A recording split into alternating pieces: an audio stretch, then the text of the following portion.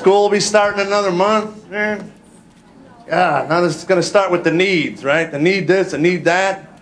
What's with the baggy pants? You get that, man? They come out of the dressing room, you know, can I have these? I don't think so, Snoop Droopy Drawers. I'd like to still live in my own neighborhood here. Scare the neighbors. I think children, if you got young kids, teach them the difference between the words needs and wants. It'll save you a lot of problems later on in life. Comes to me about these gym shoes. I need these shoes, Dad. I said, well, how much are they? I said, they're only $100. $100? Well, back that tape up in your head, boy. I got some new information for you. First of all, you don't need a $100 pair of gym shoes. You want a $100 pair of shoes. I got $40 for your gym shoes.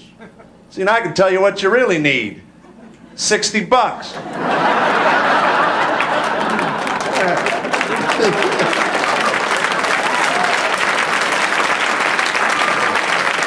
Was able to help with his math along the way, too.